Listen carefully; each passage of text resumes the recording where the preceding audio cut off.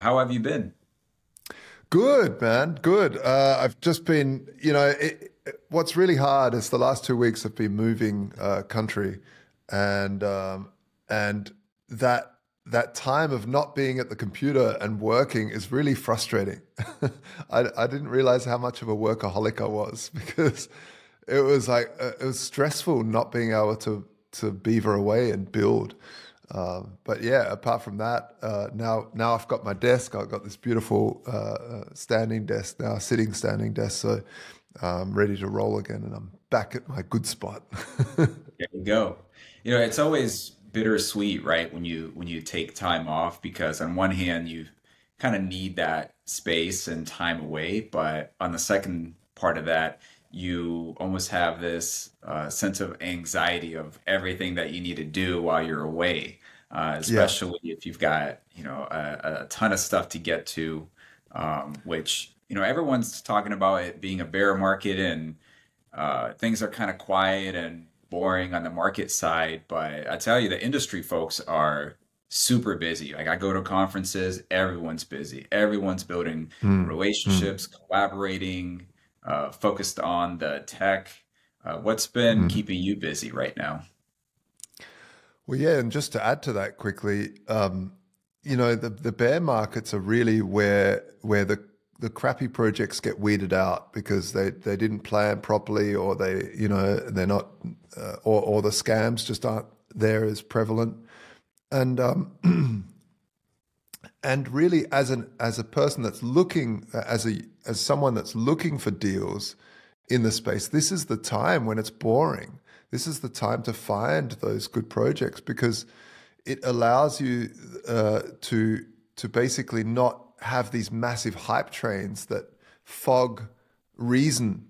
Because we're all human, and when 50 humans are going, oh, this project, you tend to be a bit more like, oh yeah, I've got it. Whereas that shouldn't be how it goes. It should be like, where's the hole in the market? What's needed? What's a problem that needs to be solved? And oh, look, these people are beavering away, building something really interesting that's solving a problem that I think will be quite big. Plus, wow, it's probably at a cheap rate right now because the markets are bare. So now's the time to actually accumulate. It's not, the bull markets are times to watch what you've accumulated rise, hopefully. But really, bear markets are interesting like that, and it's funny with investments. I see it all the time where people are like, crypto, nah, it's over. But then if something's on sale, like a pair of jeans, they're like, oh, I've got to buy those jeans. They're on sale, 50% off. Of course, I had to buy it. Whereas with crypto, it's like something might be 50% down, and they're like, oh no, oh, it's just down, it's dead, it's down. It's like it's a total different mentality, isn't it? Yeah, do you feel like for those folks that are in the industry building, does the same stay true for them as it does for investors? Like, is now a good time, the best time to build? Um, it it's a very hard time to raise capital, and that's the only thing for builders. If you can have enough capital to basically just start and build an MVP, then it's a good time if it's something that's not needed. But if you're raising capital either from the crowd or a VC, I find that the bear markets are harder. Of course, if you've already had a good exit somewhere along the line in your career, then you've probably got connections with capital that will make it easier. But if you're a fresh a kid from uni that's building something really cool, it will be harder in the bear market to find capital. And it really goes to show, like, a lot of people think that VCs are the smart money, but man, they are just as dumb as a lot of, not all VCs, but a lot of VCs are just as sort of follow the crowd mentality as retail investors. As soon as there's a bull market, they're all jumping on everything, not even looking at the pitch deck. Oh, he invested, so why I will? Or,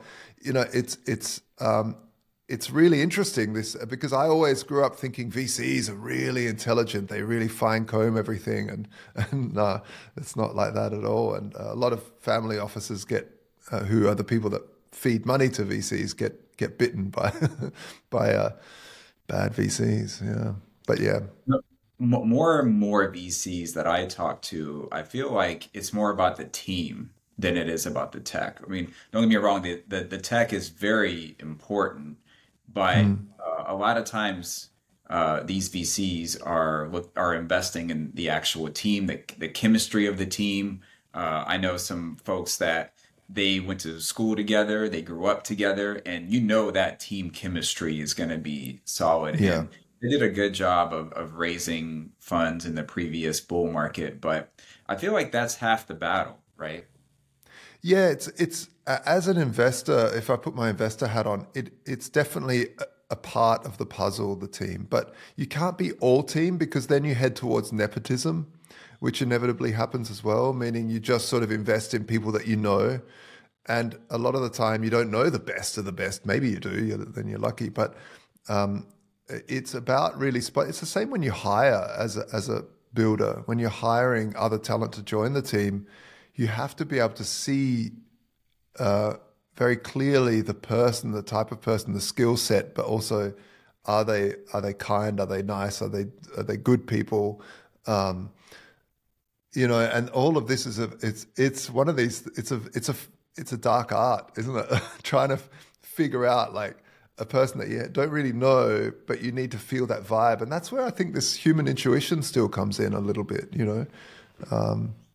Yeah, but I think the tech also plays a very, very important role. So it's a balancing act. Like they've got to be solving an idea, and they've got to have the right team, and it's got to be the right time. Yeah. Yeah. Well, you certainly understand the importance of building relationships. Just recently I was on your show for International DeFi Day. That was quite a an event that you and your team put on. I mean, that was amazing. You had high caliber professionals in the industry coming on, and everybody was sharing about their project. How has that event translated to meaningful relationships for you? Well, it was like there's these little subtle things of respect as well for if you invite someone on and they're nice to you or they come on time, like little things like that. But also just the fact that people would come on and share what they're doing. And I think this is sorry, I've got a new puppy here. It's grabbing bits of paper. The last episode I did with Kobe, he had his cat, which Yeah, attacked his desk. So listen, bring on the animals, all of bring them, on. all fuzzy ones. Yeah, yeah. Well, this one here is a fresh little Dobie. Oh yeah, looks Yeah, like a troublemaker, cute dog. yeah, yeah, yeah. Um, yeah. So, what were we saying? Oh, yeah. How did it change? Well, they came. It was when we started. I started a startup called Voltoro, which was the very first Bitcoin exchange to deal with physical gold and Bitcoin, and I launched it in 2015 and built it in 2014, and we got into the Techstars accelerator program, which is this large North American accelerator. And one of the big things that they taught us there was give first, the mentality of give first, and meaning, like you're doing, you're inviting other people in to talk about their projects, and through that, relationships start to build. And I think it's a really great mentality to have for any builder to go out there and help others first, and that's how you gain that network. And I think International DeFi Day was really about, for me, seeing BlockFi, seeing Celsius, seeing these centralized authorities and FTX, of course, basically stealing billions of money through either ineptness or badly run companies or straight out scams. That we need to head more towards DeFi. We need the true regulator. And, FTX, for instance, FTX was highly regulated. It wasn't like it was operating in a totally unregulated market. It was highly regulated.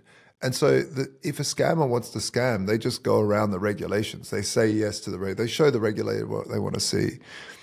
You can't do that with DeFi.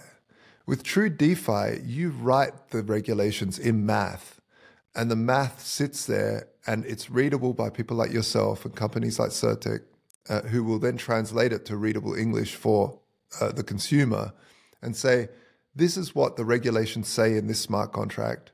Take it or leave it. And that's why I really wanted to take that moment to celebrate DeFi. And, you know, to all my Bitcoin maxi friends who, you know, who go on about like, oh, it's a scam coins, everything on Ethereum's a scam. And like Ethereum allowed for the first time to have a true decentralized exchange, what Uniswap had built, to rethink the order book and develop these liquidity pools. It was absolutely extraordinary. And it was really the birthing of getting away from centralized authorities. And this was the whole point of Bitcoin in the first place. And Bitcoin serves great purposes, and it was my first love.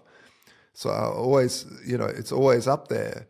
But we shouldn't look at other technologies and put it down because there are scams in there. I mean, gold's been around for 5,000 years. There's an infinite amount of scams running on the gold stack, you know, so to speak. And so, yeah, like International DeFi Day was really all about celebrating all things DeFi, all things getting things back to smart contracts rather than, you know, obviously maybe there's regulation, human regulations might play a part of the puzzle here as well.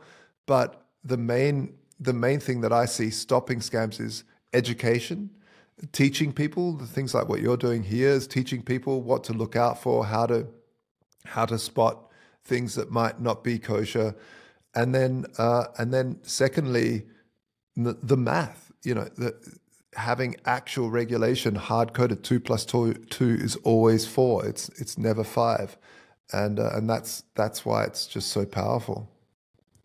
I want to challenge you on something for a moment. So when it comes to DeFi, you know, obviously a lot of this is ran on smart contracts, and on the security side, every once in a while you find that there are, you know, certain privileges that are not renounced. So there are certain centralized components. Do you still consider that to be DeFi? I mean, how do Yeah. you view that? Absolutely. It's something that I've struggled with a lot, especially, you know, running a centralized exchange for so long. How did we never get hacked at that centralized exchange? You know, how did we launch in 2015, still going today, and never had a hack? Yet every day they're trying all around the world, these hackers. And basically it was secrecy. You know, it was like, nothing is told, like everything is a small team. And that's one profile you can use. The other profile is fully open source and letting thousands of people try to penetrate, which is, I think, a more advanced level. But to go from the mentality of a centralized exchange to a full open DAO is really hard. So first of all, switching that mentality. Second of all, absolutely. But decentralized, what you said is absolutely true. There's hardly any DAOs that I could say are truly decentralized, but it is a scale. So if there is, you know, some would say that Bitcoin is more decentralized than Ethereum, but it's kind of like, how can you quantify that? You know, well, you can look at miners and see how centralized these pools are and how many pools there are. Well, with Bitcoin, there's not that many pools. There's like 8 pools, and 4 of them control the vast majority. With Ethereum, it's now through the proof of stake, it's more exchanges that are the pools. So that's fairly centralized. With DAOs, on the DAO front, you have the treasury, which is the centralizing component, apart from like upgradability and things like that, where you can push an upgrade to a contract you know, but usually even an upgrade to a contract, usually best practices would be that the user has to then switch to the new contract because you can't change the old one that easily. I mean, maybe you could, you'd be better off knowing about that. But But I feel like, for instance, our smart vaults on the standard, if people lock up funds into those smart vaults and borrow against them, if we upgrade to a new smart vault with new functionality, people need to actually sign a transaction to move that debt over to the new vault contract. So there's a bit of we as a group of developers can't just push something onto everybody instantly. Well, I hope that should be the case for most contracts. But also, treasury, I think, is a big one. How do you, as the team, step away and allow the DAO? There's great steps forward, like with OSNAP, for a lot easier to control multi-sig safes with the vote of the crowd. So people can start to put proposals forward, have a vote, and then the vote, if it triggers yes, will trigger the multi-sig, so that the founders can start to move away and start to autonomize it, because the whole autonomous organization part for true decentralization needs to be autonomous. And I don't see that many that have gone the full autonomy route. It's certainly difficult to add.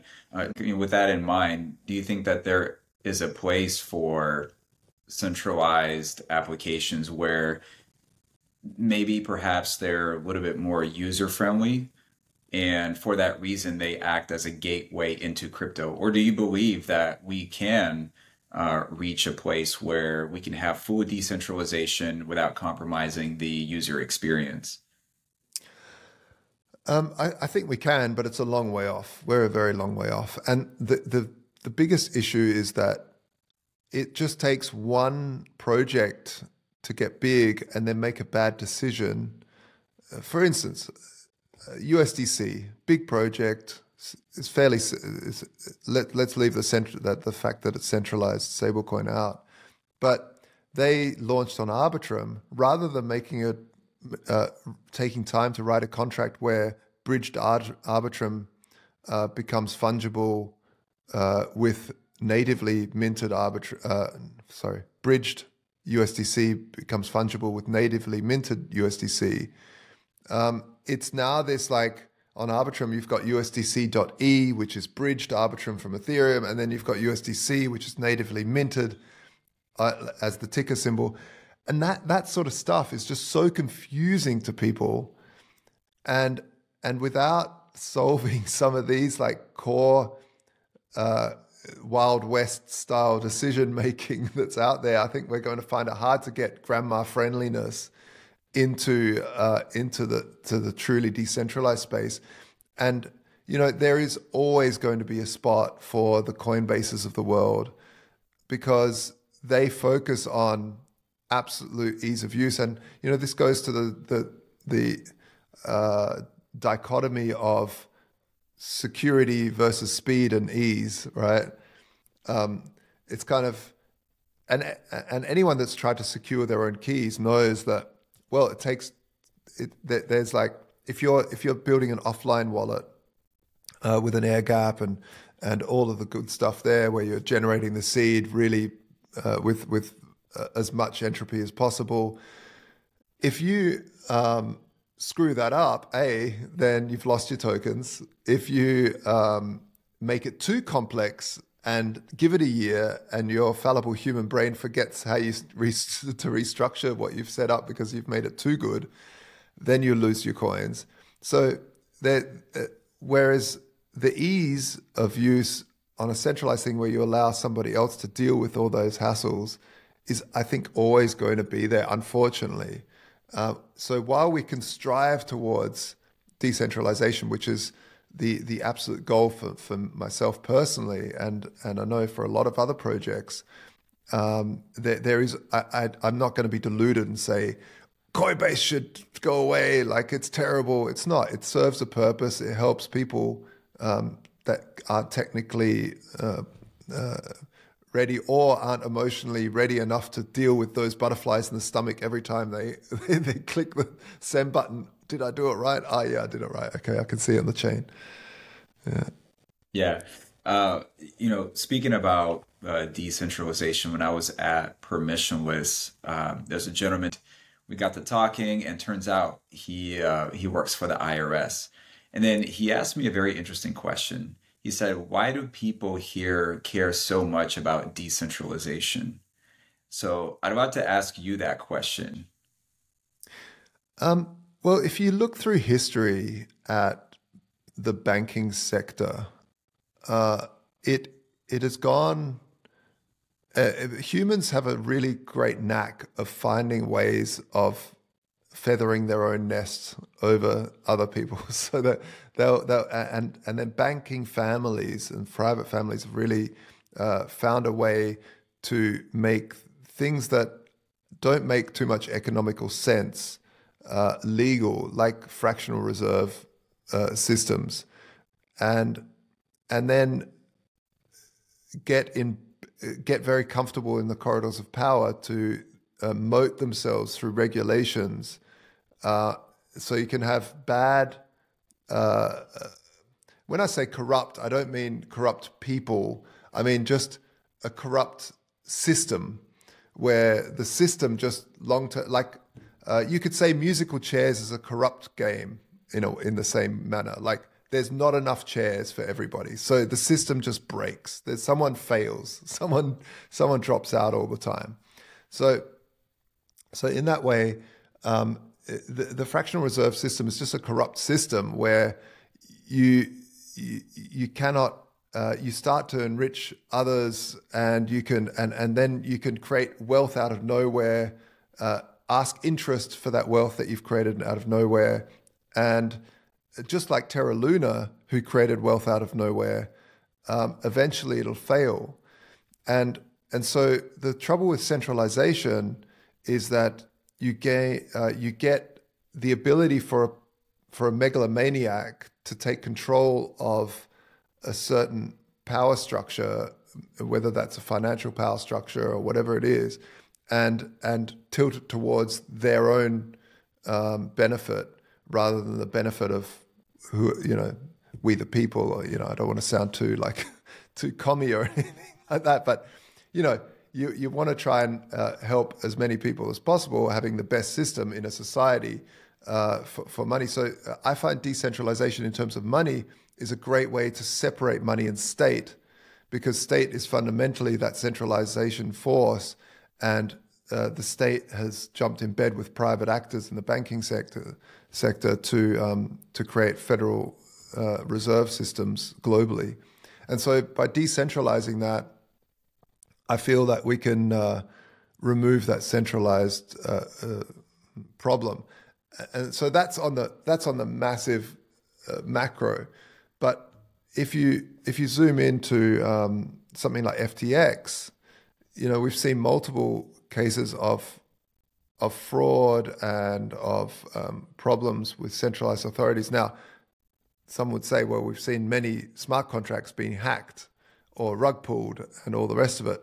So it's definitely not a panacea, but I think it's the right way to go moving forward. And it's a combination, like we said earlier, about education, but educating the consumer, as well as great services like Certec delivers with auditing and structuring, as well as other auditing companies, and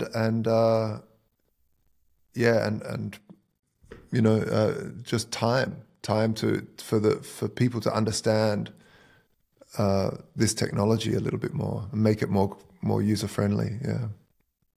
Yeah, you mentioned USDC earlier in the conversation, and you also touched on Terra Luna.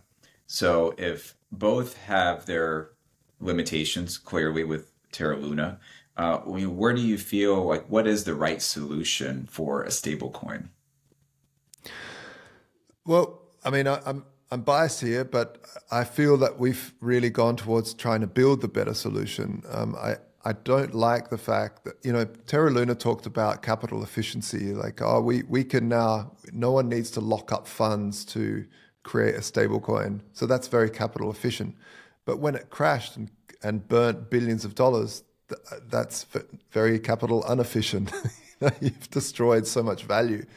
So my perfect, so I look back at the gold standard. at the first thing. I don't actually think that's the perfect way, because now you've got a centralized authority holding a bunch of gold and issuing debt on that gold as certificates. Whether that's a creditor lending it to the vaulting facility and the vaulting facility issuing a certificate, or a state that can say, well, this paper always redeems in gold. Either way, you're manipulating the price of gold by saying one paper is always equal 1 gram. So now you're sort of manipulating gold. So, and this is actually what caused a lot of, well, some could say the Great Depression, is because there was no incentive for new miners to find new gold sources, because it was always going to equal 1. There was no speculative uprise in gold. It was always going to equal $1. So why look for more? So the gold standard, while being good at, hey, you've got this real world asset, you've got this rare asset backing paper. So that side of it was great. But the other side wasn't. What is really great about the crypto space and about the DeFi space is allowing anybody, thousands, millions of people, to lock up rare numbers rather than rare metals into, meaning Ethereum or ARB or Link or, some of these blue chip proper tokens, Bitcoin, wrap Bitcoin, of course, lock up that into a smart contract that they control, not a central, not anybody else. They control that. Lock it and start to create debt from that, while leaving a buffer of collateral above that. I think is the closest to perfect money that I can think of, because I think Bitcoin is very close to perfect money, apart from the fact that it's highly volatile. But allowing you to lock up Bitcoin at 150% collateral, let's say, and then issuing yourself, let's say you lock up 100 and you borrow 50, and you allow the volatility in there through that over collateralization, issuing that as debt, and with the standards at 0% interest, which then gets rid of the whole usury nonsense that we see in money creation, is for me really, really close to perfect money. You have a stable currency. Yes, currently it's pegged to like US dollar or euros or Indian rupee or other things, but I think we can go a step further and later on and say, well, we can peg this to like indices, or we can start to have money that's pegged to gold again, but backed by rare crypto numbers. So yeah, that to me is the perfect money, I feel.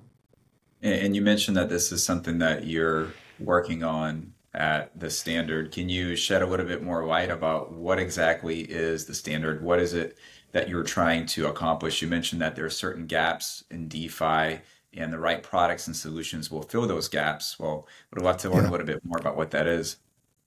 Oh, great. Well, yeah. So the standard came from initially when I got asked, because I ran this Bitcoin physical gold exchange. Many people were always confused as a tokenized gold, and it wasn't. It was just allocated bullion sitting in a high security vaulting facility. It was fully insured, fully audited, but people would buy fractions of bars, and then they could get it delivered out to them if they wanted to, or they could, if they bought the whole bar, or they could convert it into. Anyway, I got asked to give a talk at La BitConf in 2019 about stablecoins, and because the gold wasn't tokenized, but it was still stable. That's the whole point of Altoro. It was like you could take profits and have it in something stable, even though it wasn't a token. And so I gave this talk and basically warned people about centralized stablecoins and algorithmic stablecoins, saying that there's going to be a huge algorithmic stablecoin. It's going to get very big because it has got this air of capital efficiency, and then it's going to die, because they always die. And it wasn't like I had some magic ball or some sort of foresight. It was basically because I'd seen it before. I'd been in this industry for long enough. I'd seen BitShares from Dan Larimer collapse. I'd seen multiple tries of purely algorithmic stablecoins collapse and die. And it sucks when it happens, because it's a good enough dream, but effectively doesn't work. So after that conference, I went home and started to really think about what the best stablecoin would be. And so like I said, the best stablecoin is allowing anybody to lock up their own crypto into a smart contract. They don't need to trust a central authority like a bank or BlockFi or anything, and then borrow mint new stablecoins from that value.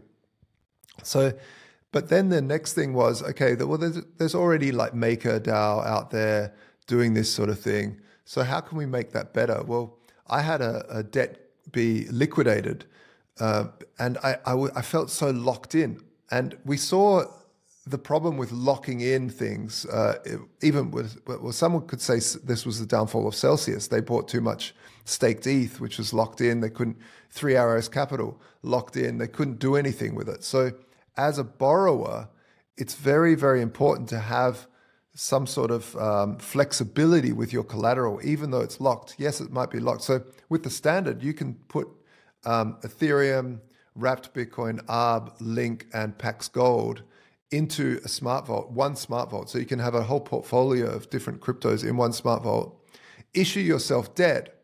And let's say the market turns, China bans crypto again, and everything's bleeding red in the market. Well, what might not be is tokenized gold, because gold is still a rare asset, but it's sitting on a different train track. We've all seen it. Bitcoin goes down, the whole market's red. Bitcoin goes up, the whole market's green, apart from the odd outliers, right? So being able to trade your locked collateral, let's say you've got some ETH, it's going red, it's heading towards collateral, like your vault being liquidated. You can take that and swap it within the vault to tokenized gold. And then if the market turns and goes back green, you can trade it back into that same amount of value back into like Link or something that you feel is going to go up. The ability to sell debt and collateral, sell these smart vaults as an NFT. I was playing around with NFTs before they were called NFTs. That they were called colored coins on Bitcoin years ago, and we were throwing around ideas in the community about how you could use these products in finance, as well as like using door locks and stuff like that, like other things. With the standard, what happens is when you lock up funds into a smart vault, that smart vault issues a dynamic NFT, and the dynamic NFT basically is an SVG file, so it's not a pixel file, and it pulls data from the blockchain in real time and displays it in the image. So it'll display in the image like, okay, this person's got 1 ETH locked up, 0.5 ARB, and whatever else, and tell you the euro value for the euro vault, and then tell you how much debt has been taken out against that. And then you can actually just sell that to somebody, and someone can buy that debt and collateral, pay off the debt, and remove the collateral that's worth more. So it's a great way of, let's say you've taken out a huge debt, you've bought a car, you've lost your job, you've got a bunch of collateral sitting in there, but you need liquidity. You could just go onto OpenSea and sell that. Someone will buy it and give you some liquidity for that debt and collateral. So that's also a really interesting use case. Funny thing was, we developed this, and then I read a blog post from someone at MetaMask who had been analyzing large hacks in the space, and it turned out that a lot of these OGs were getting their seed phrases stolen, and the common denominator in all of that is they all had it in LastPass. And LastPass a year earlier had been hacked, which was a password management / data storage, encrypted storage space. And they'd been hacked, and they said, oh, don't worry, every vault, what the hacker got, these blobs of data are all encrypted. But the only thing not encrypted was the email associated with that blob. So the hackers have meanwhile been spear phishing, or basically been looking for OGs in the crypto space, taking that blob of data and brute force cracking weaker passwords, and busting it open, stealing the funds. And so I thought, I have some test wallets that I had in LastPass. Let's that slowly over time, test wallets become like real wallets, because the value goes up and, you keep on just using it, and, which is probably not a good idea. But anyway, I thought, let's close some debts. So I went over and I had to close a liquidity debt. I closed a maker debt, but it sucked because I had to pay off the debt at a loss because Ethereum had gone down. I was like, oh, I'm going to pay off the debt. All right. And then I had to withdraw to another transaction to withdraw to my wallet. Then I had to move that wallet over to a new uncompromised seed, load it back up, rebar. It was a big hassle. I went over to the standard. The dog's got. I went over to the standard. I have like 25 different vaults. I went over to OpenSea and select all of those NFTs and just sent them in one transaction all over to a new seed. And so that was just, for me, a beautiful use case of something that we hadn't designed for. But it was a great way to, if you feel your seed is being compromised or looked at, you don't need to go and close all your debts and repay them and do all this nonsense. You just send that debt to a new seed, and hey presto, you're secure again. So that's just a little bit of the standard. The last thing about the standard, apart from collateral management and these NFTs, is that we will be releasing. We started off with EUROS, which is a euro-based stablecoin, and next we'll be launching USDS for USD standard, and then Indian rupee, Great British pound, Canadian dollars, Australian dollars, and just going through the gamut of the main fiat. So we really want to build a decentralized stablecoin ecosystem, and hopefully build an FX market based on that, that will allow people to start to deal with, the FX market is literally the most liquid market in the world. So it should definitely come all on chain as fast as possible, as far as I'm concerned. So yeah, that's what we're aiming towards. Amazing. Being that you are working on a stable coin, there's obviously in Capitol Hill a lot of conversations about the regulatory aspect. In Europe, you have Mika, I believe. Do you keep those things in mind as you're navigating these waters, or do you feel like, being that you're in DeFi, that's not something that you should really be concerned about? I spend a lot of time with regulators, with my with the centralized exchange that we built, and I think there's a definite need for regulators when it comes to centralized authorities like FTX. They need some sort of authority to say, look, if you mess around, you're going to go to prison, or there's going to be some sort of if it's not prison, there has to be some rule set that is good.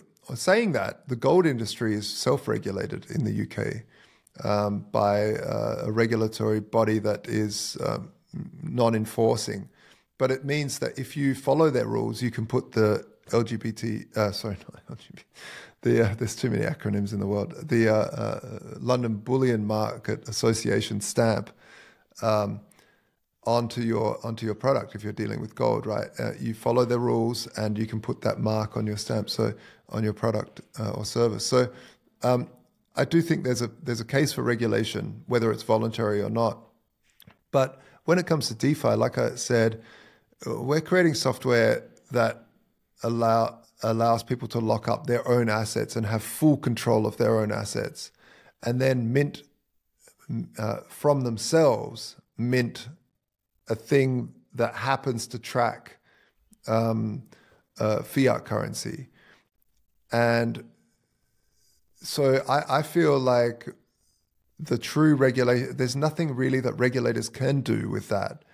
What we can do is say, as an industry, we're going to support projects that are truly audited and the best practices. Just like the London Bullion Market Association, we should be focusing on a best practices for people to go towards. Oh, look, MakerDAO is working on a thing. They have these best practices. One bad thing is that they allow USDC to be a collateral. So that's maybe something, a tick, or, it sort of because nothing's perfect in the space, but allowing a consumer to see and understand the risk profile of these projects is really important.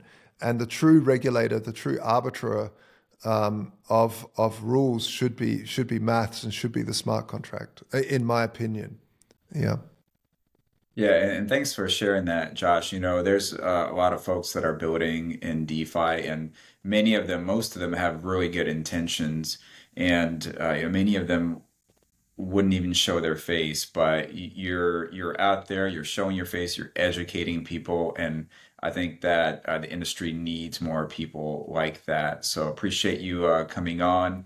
Where can people follow along your journey and the standard? Yeah, well, just head over to thestandard.io and you can also follow us on Twitter, which is the standard underscore IO, like at the standard underscore IO. And me personally, I'm at J Scigala, which is my name. So JSCIGALA on Twitter, and you can follow my mad ramblings on there anytime. Wonderful. I'll be sure to include those links in the description. And any parting thoughts for the listeners? No, I mean, yeah, my parting thoughts is don't let the media. I know a few people just that missed out on Bitcoin because they listened to people saying, "Ah, it's this, it's that, oh, it's for drug dealers, or it's for, just negative Nellies, just constantly saying bad stuff." Use your own mind. Look for actual problems being solved, and look for good teams, like we mentioned before, and use this bear market for your advantage, because bear markets are where you pick up. You buy when there's blood in the streets, as they say. That is what they say for sure. Josh, this was a real pleasure. Thanks so much for coming on and sharing about the standard and just talking DeFi. It's always a pleasure to connect with you. Thank you, Mikhail. Thank you very much.